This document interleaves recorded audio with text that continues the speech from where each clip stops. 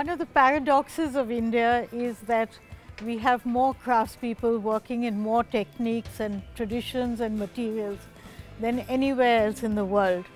And yet we really don't value them and give them space.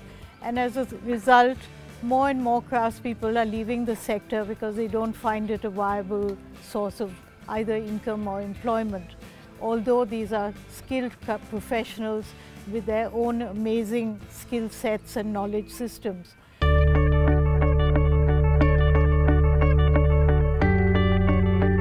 It seems curious that at a time when we are talking of Make in India and Skilling India, that we don't look on this as an area of opportunity rather than an area of neglect.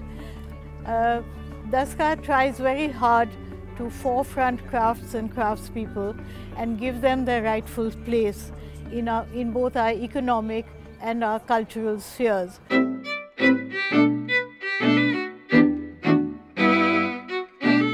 One hopes that in time, the fact that other countries recognize India as a treasure house of hand skills is going to make Indians themselves appreciate this.